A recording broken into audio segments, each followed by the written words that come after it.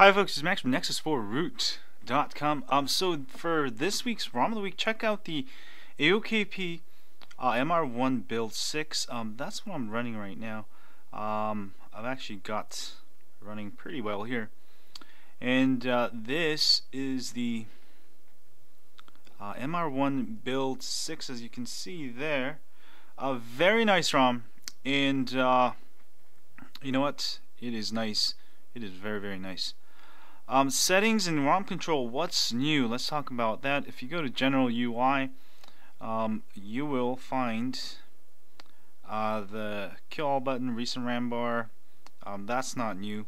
270 degree rotation. So if you turn to the right, it works. Oh, that's for devices that doesn't work. But now you will be able to add that. That's an extra one.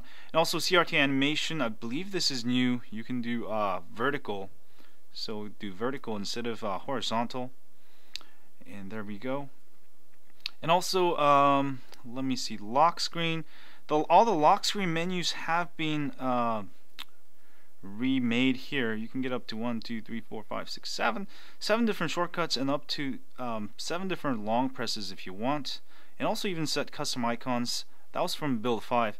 All of that, and also of course with the toggles, I highly suggest you enable fast toggle there, and also right. So that's the old toggles. That's the new toggles is the scrollable, just like the old. Oops, let me go ahead and hit allow here. Just like the old traditional ICS or Jelly Bean, now you can scroll. I think this makes more sense since you can see the notifications, and if you use your phone often, you know what these mean. So you have 3 choices now. That's pretty much new, and everything else is more of an internal upgrade. You know, it's really nice. It should be faster and better than ever.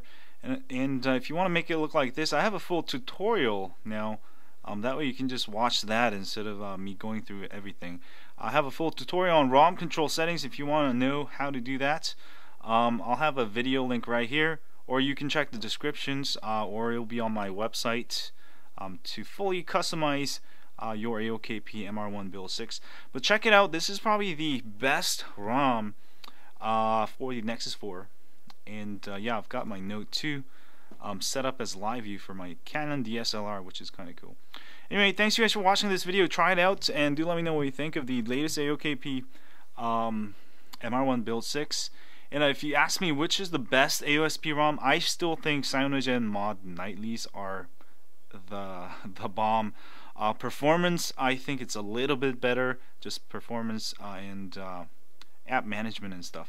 But you know, AOKP is solid, also the latest version, so check it out and do let me know.